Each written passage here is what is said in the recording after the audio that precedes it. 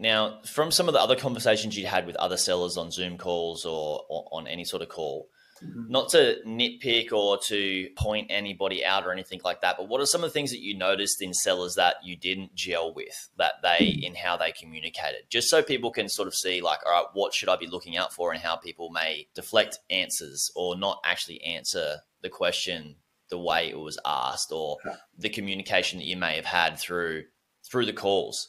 Yeah, what made it night and day, if it was night and day maybe, but what was the opposition like there?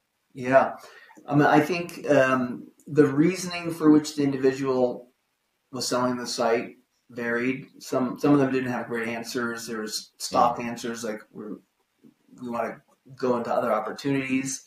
The story behind their investment into the site, whether it was they had just acquired it or they just created it in order to sell it, which is fine. I mean, those are fine to purchase, but that wasn't what I wanted. I think the valuations, how that I asked questions about justifying the price at which the individual was selling the site. They weren't always up to speed, and also kind of explanations for certain blips in traffic and revenues, why the traffic was going down for a period of time, but even more importantly, why the traffic surged 3 months before selling the site. Those were red flags for me, and the answers weren't necessarily the most sincere.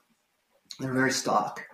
And so when those answers were not really good, I questioned the seller and therefore the site. Yeah, it's a really good pickup.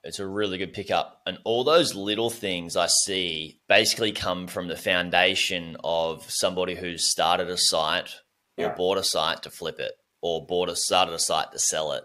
And that's their main goal is money. And they may have missed some certain things around building the asset to be so damn solid that the owner can have a more passive lifestyle and a passive business. Whereas, they said that you can see that the owner of the site, the previous owner of your site that you bought, actually just used the business as a great asset because it was built well to leverage off and have a great lifestyle. And it's so different to see those types of businesses, because when it comes from that foundation of the seller's intention being long-term, easy run, less stress, those businesses are so much more valuable. Yes. And you may pay a higher multiple for them than somebody that's just like, I just need a quick buck, right? Yeah. Is that what you notice as well? Or do you have anything Absolutely. to say to that? Yeah, I think this particular seller had lived off this site and was able to travel based on the revenues of the site for